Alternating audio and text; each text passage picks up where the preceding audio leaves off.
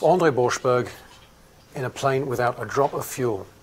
5 days, 5 nights. We're down. Solar Impulse 2 has landed in Hawaii Friday after a 5-day journey across the Pacific. The flight from Japan to Hawaii is the longest and riskiest leg, and a historic first attempt to fly around the world in a solar-powered plane. First person to say hello is, of course, Bertrand Piccard, who had this idea back in 1999.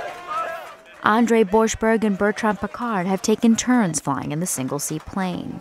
Borschberg broke the record for the longest nonstop solo flight on the way to Hawaii.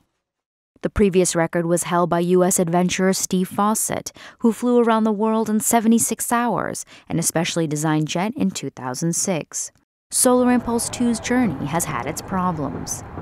It began in Abu Dhabi on March 9th, but unfavorable weather has delayed the leg to Hawaii for weeks.